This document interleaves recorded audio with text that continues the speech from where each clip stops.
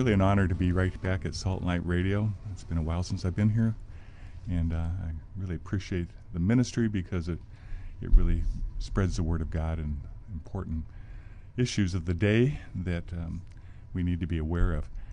Mm-hmm. I've been thinking a lot about the stimulus package, and as you know, it's a great package really to help us through this time, for especially those people that need the extra money to get their life back in order.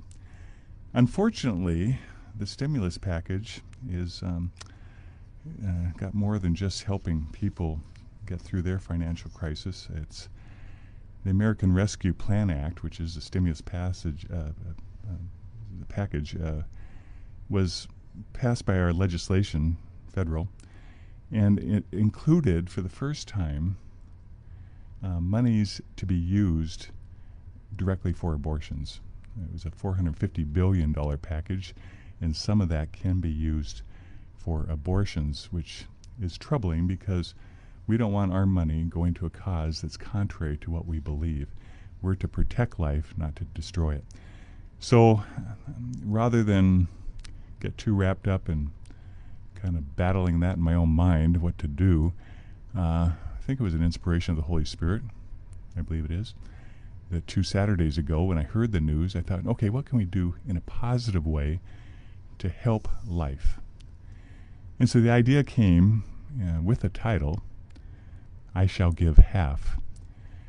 And the idea is this, that as we receive, those that do receive the stimulus check, as we receive that, to consider giving half of that amount to a pro-life organization of your choice. Our pro-life organizations have been battling this cause for years, since Roe versus Wade and even before.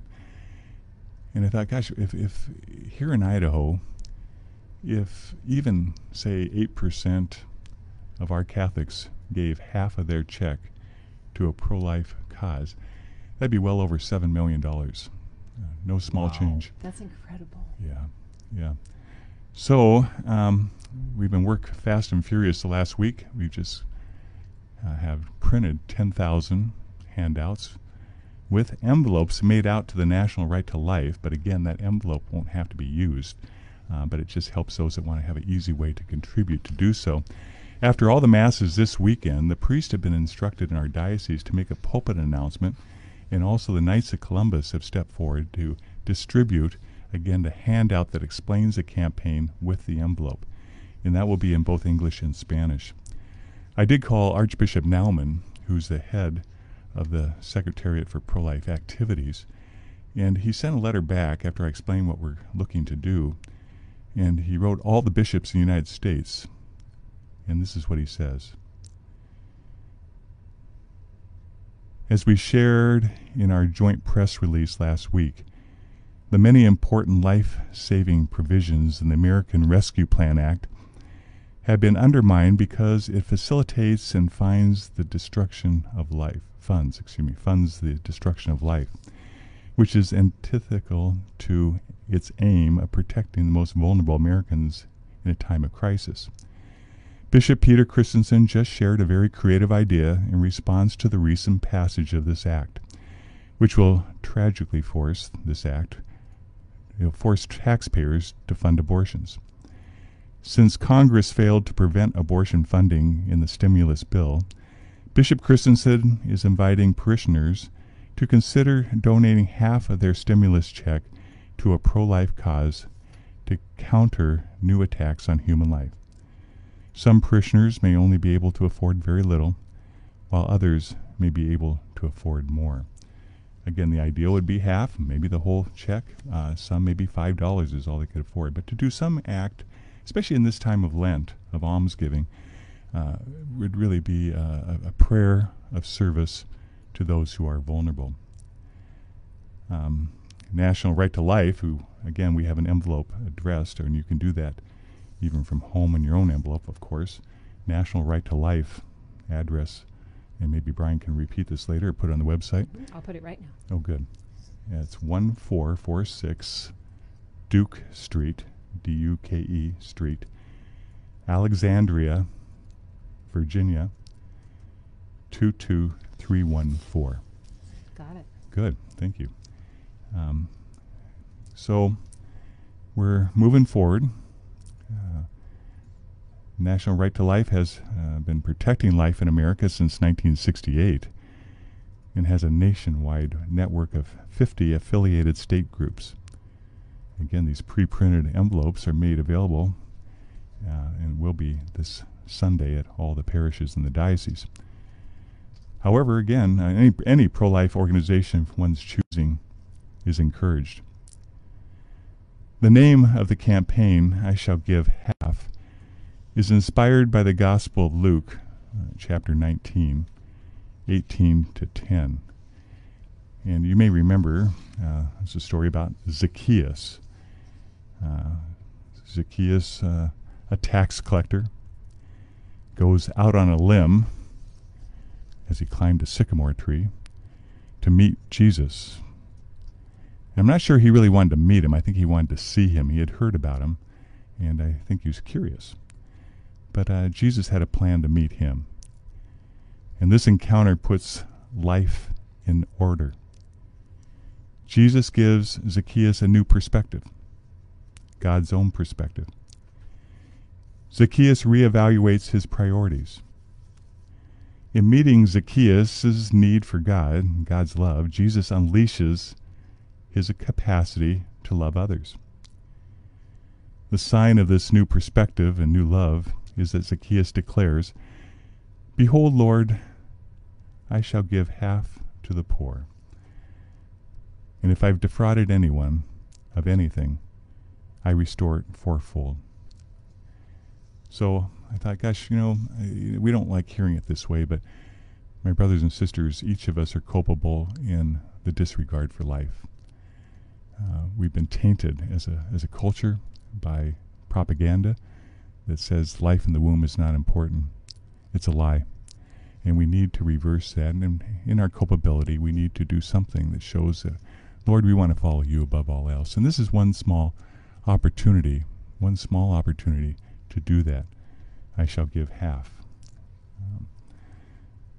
And it's also an opportunity for Catholic Church and others to speak up publicly. I think sometimes we feel like our hands are tied, that we're kind of wearing handcuffs in the back and getting sucker punched over and over again by some of the things that are happening in this country, and it's getting tiresome, wondering what can I do to help reverse that? How can I stand up for that which I believe, rather than having the government be the moral director of our lives, because it's not being done in a way that gives glory to God in any regard. So it's an opportunity to kind of put a hand up to the sucker punches and move forward with something positive to help, again, the most vulnerable. Here in Idaho, sad to say, last year, 2019, we had over 1,500 abortions take place. That's a report given by the Department of Health and Welfare in the state. So I'm just kind of now doing my part and trusting you'll do yours, and that we, as we receive the stimulus checks, that we really consider giving half of that money to a cause, the best cause of your choice. Brian, any questions? Or? Well, I just think it's a wonderful opportunity, as you said, to answer the culture of death. And we were so afraid it was going to happen. I think we knew it was going to happen. I don't think we thought it was going to happen this quick, but we knew that money would go back to Planned Parenthood once there was the changing of the guard in Washington, D.C. That is a lot of money, $450 billion going to abortion providers across our country. Now, just think what we could do if that money were to go to pregnancy crisis centers, and we have so many of those right here in our own backyard, and that's where I Shall Give Half can help. You give that money to people in our community that can make an impact directly right here in your own backyard. So if you don't need all of that stimulus money, because even if you think you do need, yeah, it's a gift that no one knew. I mean, people knew it was coming, right? But it's one of those, need versus want. right. And there's people that need it absolutely for Yes. sure. But ponder it's curious because we had the conversation at Yes. my house yesterday about, Do we really need? so let's how much do we scrape off the top to give?